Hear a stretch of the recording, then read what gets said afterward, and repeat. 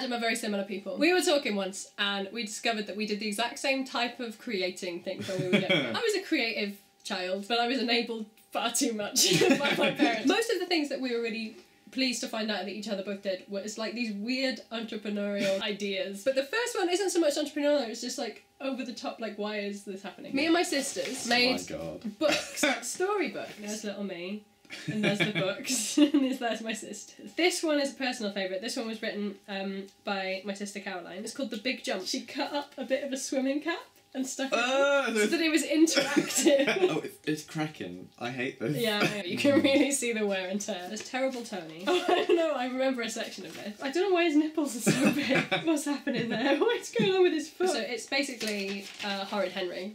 Sure. I've copied the idea. All the children sat at their desks. Tony put his feet on his. Tony Williams said his teacher, "Get your shoes off your desk immediately." Yes, Miss Terry. That's not terrible. Everyone stood up, but there was one thing wrong. Tony was standing on his chair. So far what he's done is he's put his feet on his desk and he's stood on his chair. Wow, how dare he. It just escalates so quickly. At playtime, Tony tied a little boy's shoelaces together and smashed his classroom window with a brick. I was like, why am I putting those on the same level? Does he have a redemption arc? I didn't finish the book. Okay. This is where it began. The Magic Dragon. My sister drew the covers for me. It's not a bad drawing of a dragon, actually. Mum, asked Joe, when you were little, did your dreams ever come true? Look how I spelled true. Oh, that's so cute. She said no, and he's like, so I guess mine won't come true. They might. How? Because everybody is different. There's a lion in a cage. There's a giraffe. This is a horrible zoo. Where did I get this from? She's reading newspaper. It's like I was like, okay, so she's going to be reading the newspaper. I'll draw her for... Ah, fuck. I feel like quite a lot of children do this, but they don't necessarily go all the way that we do. They would play like the, making a newspaper, but I don't think they'd actually print out the newspaper and have a very good time on Publisher. Publisher? What's this? What's happening here? It's an explosion. It's actually a screenshot from Power Rangers, because that's all I have. Okay, so...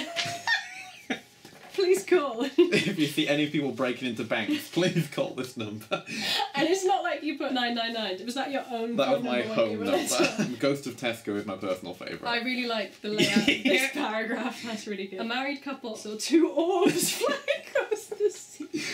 How did you know the word orbs? We was a lot of Most Haunted. I like how they called the police and evacuated Tesco because they saw two orbs. Two orbs. Buzz Aldrin in London. Buy one alien, get one egg free. I also had a newspaper, but it was very different in that, spoilers, in that it was the news of the house. Oh my god! Magic Show, 31st of August, tickets on sale. I just like, I don't know how to put a picture, so I've just drawn it. There's a new restaurant around. It's in the room downstairs, is what this basically says. What puzzles is it meant to be? I don't know. So is that a pie chart? This looks like it was going to be a word search.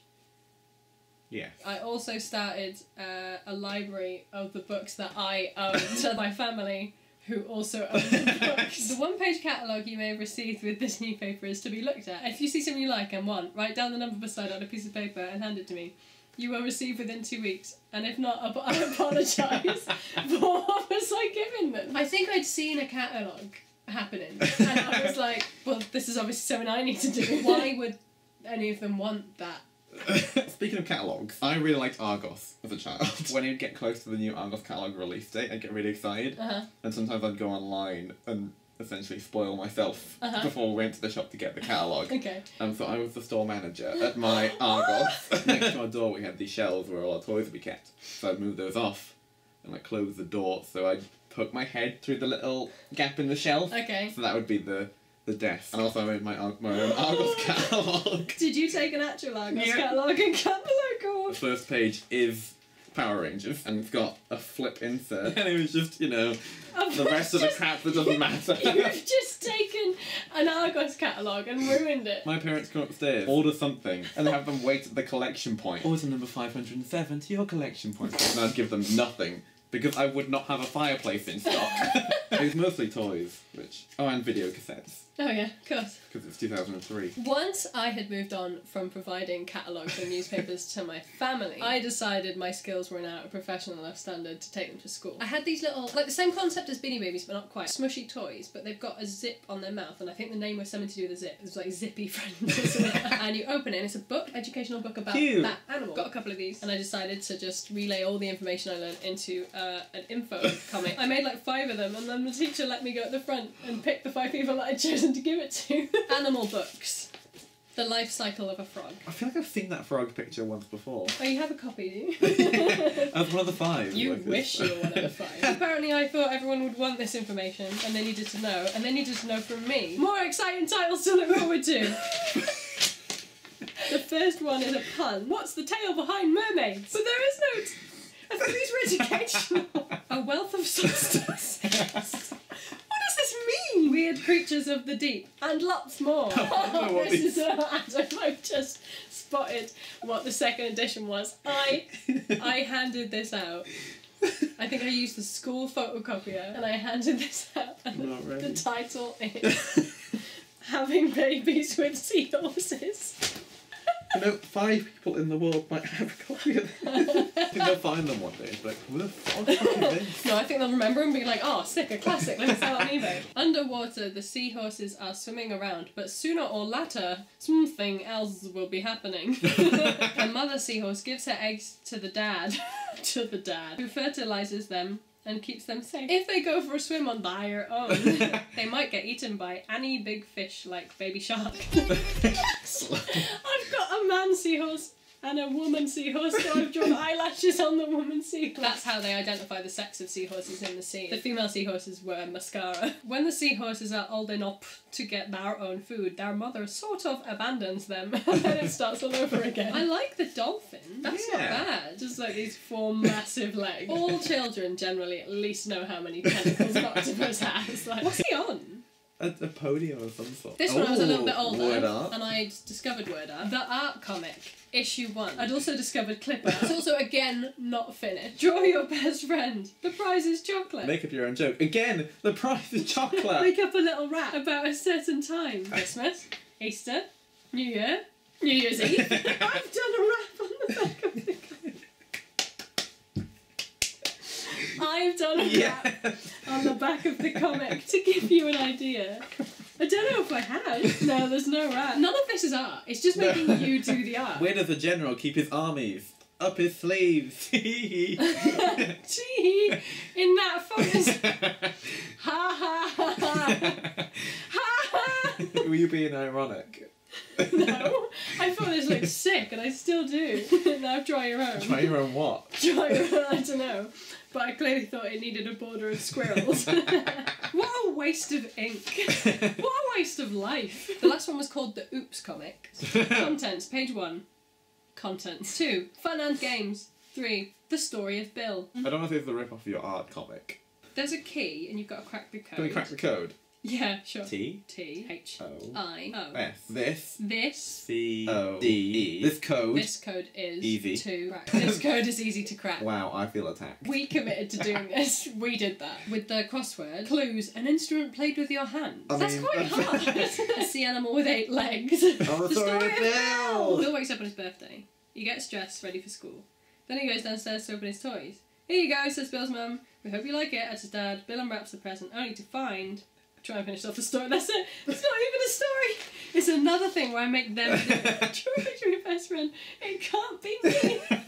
I didn't put it can't be me because I thought everyone was my friend. It was because I was worried people would hand in offensive pictures of me. Like, I didn't want to receive all these pictures and be really offended by how shit they were. What is 1 + 1? Tell me the right answer first and you'll win a mini maze. How to draw. I copied this out of a book. Art Attack or Smart, one of them, and I just traced the how to draw. You can learn lizards and gorillas. I really like the step 1 of the gorilla as well. Yeah, it's like, first I draw his head, then I erased some of the more detailed features. See, it's all about learning, and I was learning. When you're done, give this page back to me. The person with the funniest one wins a mini maze. Why would How many have you got? Absolutely desperate to get rid of this mini maze. My favourite thing about this is that even though I'm the one creating it, I've still had quite a lot of trouble solving it myself. Who got the target? I literally couldn't tell you. They follow a trend, don't they? That ended my comics at school. They went really well. Well, they cancelled. The company went under and was forced to sell its only mini-maze. So while you were making comics, I had a lot of plastic food. So the plastic food dictated what went on the menu. So it was a family gathering. All the kids would run away, and I'd set up the restaurant with them. And my family would just be chatting about, like, boring adult things. And I'd run and be like, hi, can I take your order? For the main course, chicken nuggets, turkey legs, fish fingers, veggie meal deal. Don't know what that is. Probably just vegetables. Fried egg or a scrambled egg. You had a scrambled egg in plastic? Yeah. How'd they do that? I don't think I knew what a scrambled egg was. So it was just an egg. Peppers, chips, beans or peas. That's weird. Just peppers. For 10 pence. I love that. What a bargain. Like that you've clarified what ketchup is. Yeah. It's like ketchup brackets tomato sauce, just in case you're unfamiliar. Sorry, what's coloured sugar? I don't What does know. that mean? But then this one is just so offensive to my eyes, and I don't understand what's going on. In fairness, it looks like what a lot of shit menus look like. Yeah, You've really got the branding like, absolutely perfect. This is what I've gone for higher prices, clearly. What's it called? Laboo. Laboo. I was fancy, Kim, but it closed at 7 p.m. Open 10:30 till 7 because that's when you're allowed to be awake. My favourite thing about this is the title of the restaurant. The title of the restaurant. I just noticed as well, small egg and milk for your breakfast. That's you. You're the small I'm egg. a small egg and milk. Cream cake. Double cream cake. Wine or beer or larger. So I went from one calf to another calf or restaurant, whatever you want to call it. I decided to go more middle class. La Brec.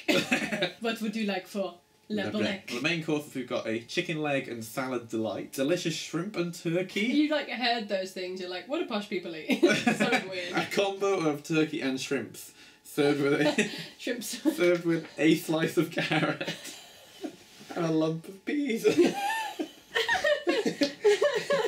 A lump of peas. I don't know why I went with a single slice of carrot, because I vividly remember my carrot portions were all stuck together in one lump of plastic. Soft drinks, £1.20 each.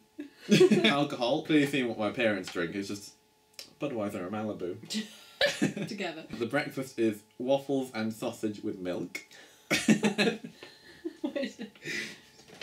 Why is that there in the breakfast? Everything's with a cup of warm milk, except when we get down here, which is a hot dog with a carrot. Not with it, we're just with carrot. With carrot, sorry, yeah. Side orders, egg, £1.30, a fried egg for your meal and you to enjoy. For your meal and you to enjoy together. A sweet corn stick with carrots and peas. That's not a salad. Did your family enjoy the restaurant? Yeah, they loved it. Good. I'm glad we both did restaurant type thing. I think mine was like, I would make them a bacon roll. Oh, you'd actually provide them with something. I think so, yeah. Once primary school was coming to an end, Pokemon cards had been banned because people would swap them and then cry about it. Those alien things had been banned because everything got banned at school. And I was like, there's a gap in the market for collectibles. My dad had given me bakeable clay, so it's like the type of plasticine that you put in the oven and it goes hard. I made these characters that I felt like I'd invented, and I called them Googly Wooglies. Now this, I would say, was my biggest endeavour. Primary school, I think I was selling them for like 20p. So I was not making a profit. A great selection of merchandise from just 5p. There's the example of the colours you could get them. Googly Wooglies were invented in 2005. They took just 3 days to become very popular, and before long, over 80 people had one. That's not true. This is the first draft, written on like maths paper. I obviously wrote this out in my book, and I was like, I've got an idea, I've got to run with it. The most comprehensive look at Googly Wooglies was the official Googly Woogly catalogue. There are many types of Googly Wooglies. I have listed all of them. The Googly Woogly cannot have arms, fins, wings of any kind. It must have 2 feet and cannot have any more than 1 eye, unless it is a penguin. A GW can have any of the following mouths. Objects for your Googly Woogly are available, such as spoons, bowls of food, and dummies. Boys at school, they would ask for a Googly Woogly, I'd make it for them, I'd bring it in, and they would spin it on its head and see how long they could spin it for. And all the girls were like looking after them, like little collectible figurines. So I made spoons and dummies and bowls for the girls to have as accessories. And I didn't mean to gender it like that, that's just what happened. They became so popular at my school that they were banned in lesson time. I couldn't keep up with demand and they couldn't shut down the craze. Special features are they can jump really high. When they eat, they don't go to the toilet. The food turns to normal air and just comes out their body. I don't need to get too excited, but I actually have on hand some real Googly Wooglies from the time. This is the giant one. Oh, he is big. He is big, isn't he? This is a penguin one. These were a personal fave. Oh, they're so robust. Yeah, they are, aren't they? This one, this is a character, and it was Scottish. It's wearing a kilt. Whose kilt did you rip that off? Probably Mum's. You've got your bog standard Googly Woogly, right? This is your bog standard Googly Woogly. Oh, it looks like a minion. Oh, it does a bit. Do you think I can claim them on copyright? Okay. Oh! Ah! Oh Oh my god, he is tiny. You haven't skipped on the details. I really haven't. They're worth that 20p. They're really good quality. I can't believe I'm getting all this back out, and I'm like, does anyone want to buy a Googly Woogly? Is that a pair?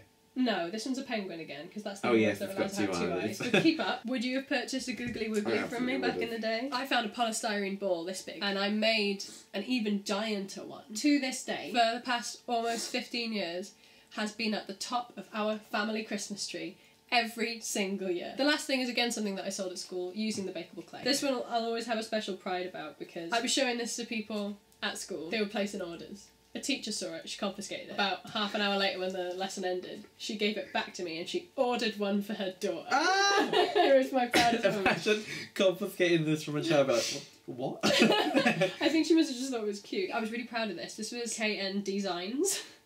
Oh. Yeah, get it? Beautiful. Is that Comic Sans, Kim? It could be, Adam. Design your own. Choose from ours. Match colours, simple bracelet designs, and a range of colours. From the people who brought you Googly Wooglies and Piggy Bracelets. The Piggy Bracelets were my favourite. I don't have evidence of them. Same concept, except all the beads were piggies. Is that a picture you've taken of the actual... See, these are actual bracelets that I physically made and took pictures of and then put them together on Publisher at school. That poor person I've made wear all these bracelets. I think that might have been my friend Bethan. Someone bought an S. Obviously it's a horse girl, because they bought one that's an S and a horse. I like how you've created also like a virtual replica on painting. Like you've got all the styles over here. Exactly, yeah. So 88% of the price Look is for how materials honest. and tools. What an honest company I was. Each bracelet costs exactly £1 on its own. Each bead costs 10 pence, but there are some bigger or more expensive ones. I was completely underselling myself. These are great. I'd sell these now. You really knew the interests of your classmates. Yeah. Chocolate, music, hockey, horses. Footballs, flowers, hearts. I had everyone's name, what they ordered, whether or not they paid. 4 piggies, 40p. That should have been more. The piggies were really hard to make. I've decided the back page is my favourite. The designs are created by KN Designs and not copyrighted, but if you value your life, I suggest you do not produce any counterfeit designs. That's Kim's jokes again. I had friends in high places. Another thing I used to do is I used to like make cookies and bring them in. How much did you sell your cookies for? I think 50p. I was undercutting the canteen, definitely. And I had like this ongoing thing of lunch money for a while that was just other people's lunch money. So yeah, those were all our weird endeavours as kids. My parents never paid for the restaurant. Yeah, that's outrageous. You should build them now. If you did anything similar as a child, please let me know. All of my stuff here came out of that suitcase that I mentioned before that is the most terrifying thing in the world. I was a really busy child and I did lots of these things, but conveniently I was also a massive hoarder, so I had literally everything I ever did, including a box of Googly Wooglies. If you'd like to bid on this, let me know. I'll start the bidding at £3. Thanks very much. This has been Adam. This has been me. Thank you. Goodbye.